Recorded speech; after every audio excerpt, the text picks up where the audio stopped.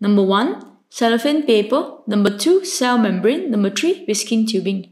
So these 3 examples you need to remember, because in some question for your exam, they won't tell you it's partially permeable membrane. They'll tell you that, oh, this membrane is cellophane paper. This membrane is cell membrane. This membrane is whisking tubing. Okay, for cell membrane, normally they will not tell you this is cell membrane. They will tell you that it's something that is alive. They will tell you that it is a potato cell. They will tell you it's maybe onion cell. Okay, examples. Or they'll tell you this is a red blood cell. You have to know that red blood cell, onion cells, potato cells, they are plant cells. Red blood cells are animal cells. Potato and onion are plant cells that contain cell membrane. So this will allow partially permeable membrane to exist, and it will only allow small substances to pass through. It will allow osmosis to occur. Okay, so let's take a look at an example over here. Here we have whisking tubing.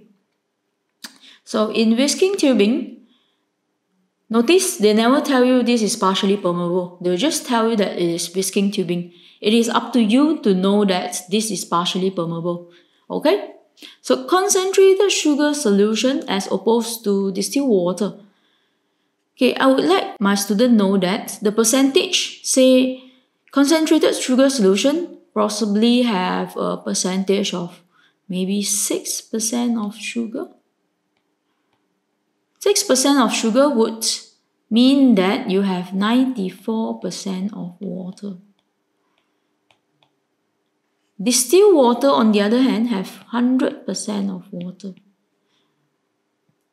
So in that case, which one has higher water potential? Of course, this location has higher water potential because it's 100, while this one is 94. So you just move from 100 to 94. So this is the movement. So the movement of water occur from higher water potential here to lower water potential. Okay, can? Although sugar concentration here is 6%, but it doesn't really mean that sugar will move out. No, water will move in.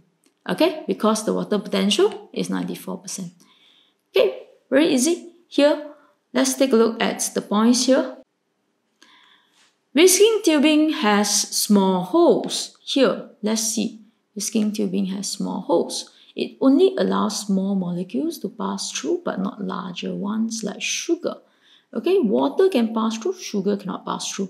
Okay, next is a complex sugar, like here. It's normally made out of 12 carbon atoms, 11 oxygen atoms, and 22 hydrogen atoms. Thus, it is bigger than water, which is made out of H2O. Okay? Please take note that simple sugar like glucose can pass through this partially permeable membrane. Okay? Complex sugar cannot. Complex sugar is too large. So the large one I will write here. Complex sugar cannot pass through. The small one are like water. Water can pass through. Okay, and then glucose can pass through.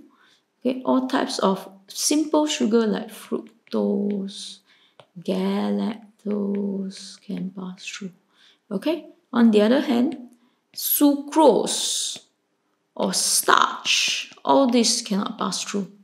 Okay, and then if you have a salt solution, salt is also too large to pass through. So these are all the examples. Okay.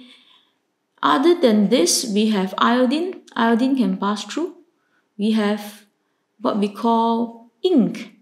Ink can also pass through. Take note of that. Okay? Let's take a look at the next page. So here, this point here, they are trying to tell you water potential of the surrounding water is higher than that of the whisking tubing. Why? If you remember, I draw the whisking tubing.